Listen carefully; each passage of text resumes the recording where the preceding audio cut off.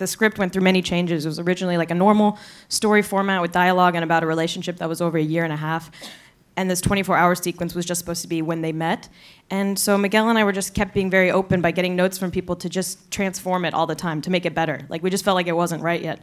And then we had met with Laia, or Skyped with her, to play a smaller part. And we had seen her film Victoria, and we're like such big fans of hers. And she said that she was like, well, I'll do the smaller part, but I want to be there for the 24-hour sequence, like just to watch it, like how you're filming it. And Miguel was like, you know what, had been meeting with all these male actors who were very talented, but all were very uncomfortable with the idea of the amount of intimacy we wanted to share, even though, it's acting.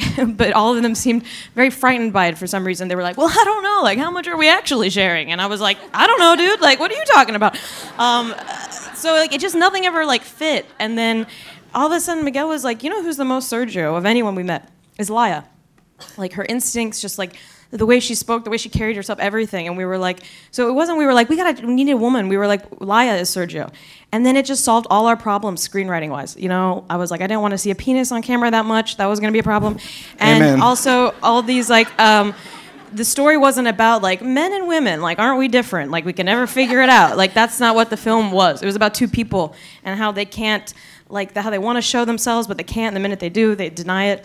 And so it just, like, solved so many things. So it is about, it is a lesbian, story, but also it's not talking about them coming out. It's not about those themes. It's just about two people and at the stage in their life, so.